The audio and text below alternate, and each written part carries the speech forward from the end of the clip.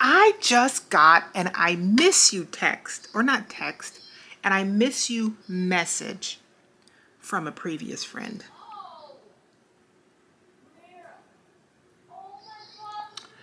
I haven't really checked the message. I saw it in my message requests in Facebook, on Facebook.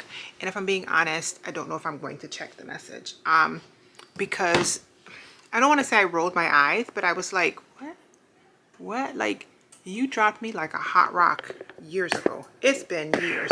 And maybe the pandemonium got people rethinking their lives. Let me get y'all set up. Y'all know I just got this camera, so I don't know how to use it. Ooh, I'm cute. Hello. Maybe the pandemonium got people rethinking their lives, but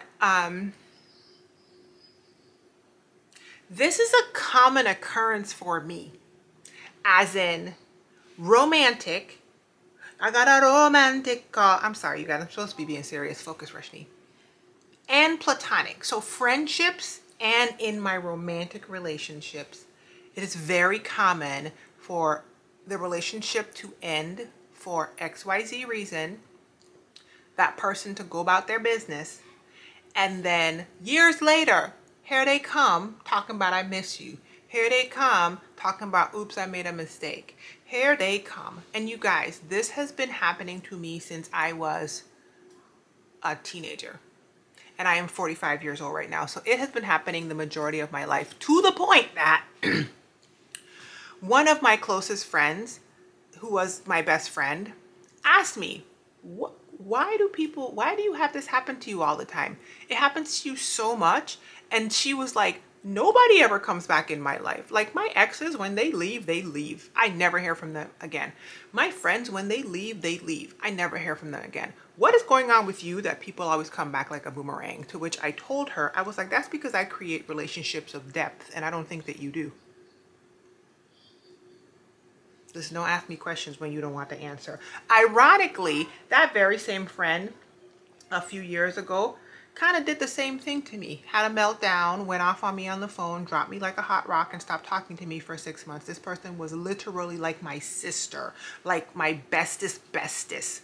Okay, like one of the closest people, if not the closest person to me on the planet, disappeared on me for 6 months. And then what did they do? Come back talking about, oops, girl, what'd I do? So anyway, do you guys have this happen to you? It's insanity to me. But this is what I've learned. So I posted about it in the Find Your Light group. If you're not in the Find Your Light group, what are you doing with your life? Okay. It's my coaching group. I haven't been posting in it often recently because virtual school got me out here. But I posted in the group about this exact same thing, and I got a lot of really good responses. I even asked people, does this happen to them often? And so some people said it does happen, block and delete, people come back, blah, blah, blah. And this one person, I'm going to read two things. One person posted a meme, and it says, it took me a whole year to understand this. Sometimes a person doesn't even love you for real. They just know you're a good person, and they would hate to see you loving another the way you love them. Happiness over history. Let that toxic ish go. Hello? Come on now. Come on now. Let me go ahead and save that so I could put that in the video for y'all.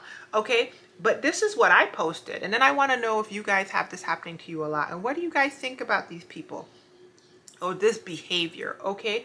Because back in the day when I was young, I'm not a kid anymore, but some days I do wish I was a kid again. Don't make me mess up the lyrics. I don't know who I'm talking to because I know lyrics. Anyway, focus, Roshini. Back in the day, I used to think of this as a positive thing. I used to think I was such a great human that people weren't ready for me yet. That's what I used to think. And so they would, you know, they would excuse themselves from my life.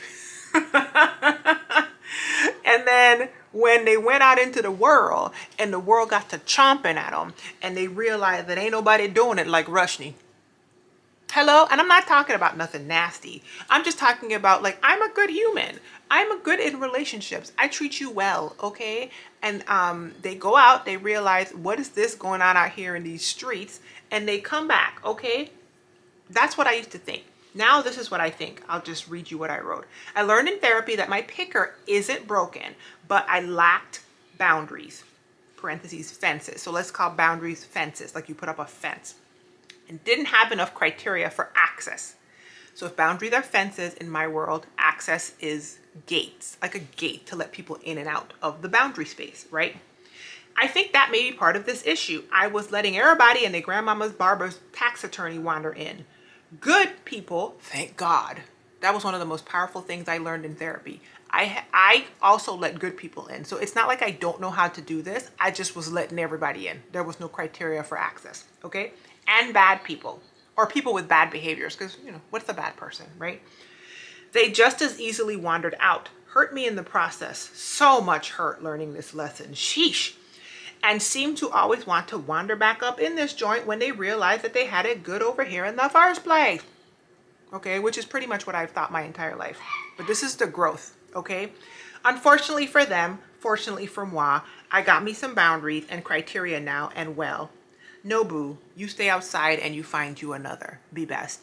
So that's kind of where I'm at right now. I have responded to people when they hit me with I miss you messages, or nah. Often I don't respond to them, especially if they are romantic partners from my past and they have reached out to me while I was married.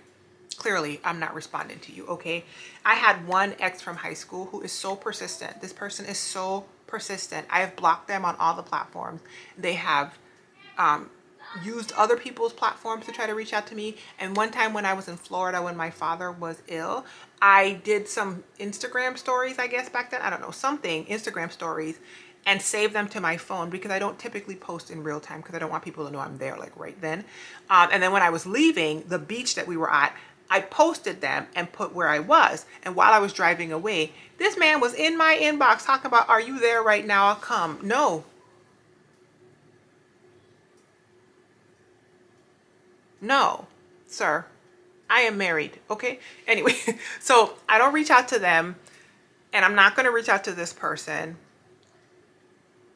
because it's not that they're a bad person. This was also a person who I considered to be a very, very close friend, and our friendship ended for something that made no sense to me. It made no sense to me. I'm talking about it made zero sense. And when I tried to talk to them about it, because I reached out to them one time and I tried to talk to them about it, they were very, it didn't pan out. Let's just put it that way, because I'm not going to say anything bad about somebody who I loved and cared about, right? But I don't have time to spend my life with people who ain't got no maturity. I'm 45 years old, okay? And the way that my life is set up, I need you to have some growth-mindedness. I need you to have some emotional regulation. I need you to be working on your communication skills. I need you to, I need you to be on the growth path with me.